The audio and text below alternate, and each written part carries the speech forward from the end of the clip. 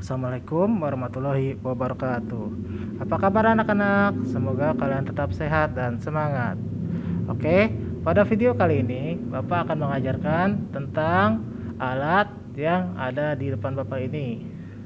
Siapa yang ingat apa nama alat yang ada di depan Bapak ini? Minggu lalu sudah diberitahu. Nama alatnya apa nih?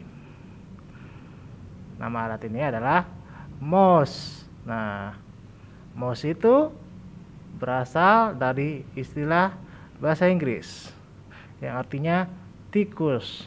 Pak, tikus kan hewan. Nah, kenapa benda ini disebut mouse? Karena bentuknya yang menyerupai tikus. Nah, perhatikan. Ini seperti ekor tikus nih kabelnya, dan ini seperti tubuh tikus. Nah, makanya disebut mouse. Nah, tapi mouse ini tidak berlarian ya, tidak berlari di selokan. Oke.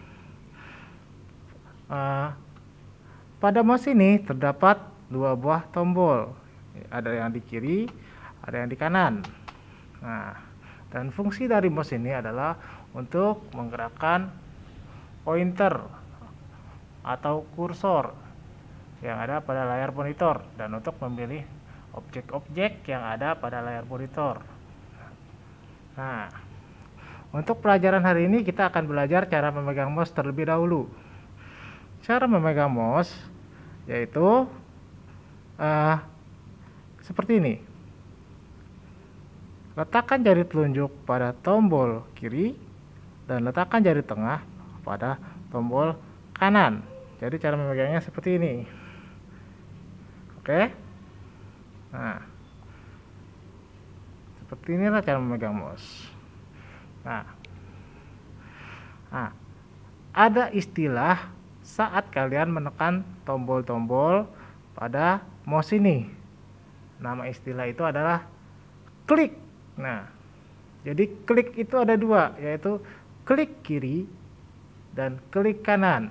Nah, yang biasa kita gunakan itu adalah klik kiri, itu untuk memilih objek-objek. Sementara klik kanan itu biasanya hanya dilakukan saat-saat tertentu saja, atau untuk memunculkan opsi-opsi yang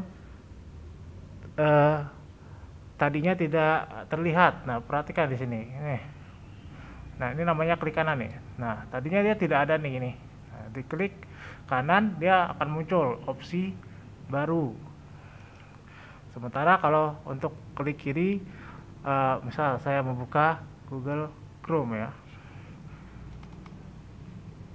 Nah, itu dengan klik kiri untuk membuka aplikasinya.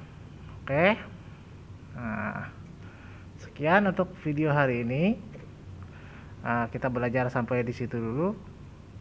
Lebih kurangnya Bapak mohon maaf. Wassalamualaikum warahmatullahi wabarakatuh.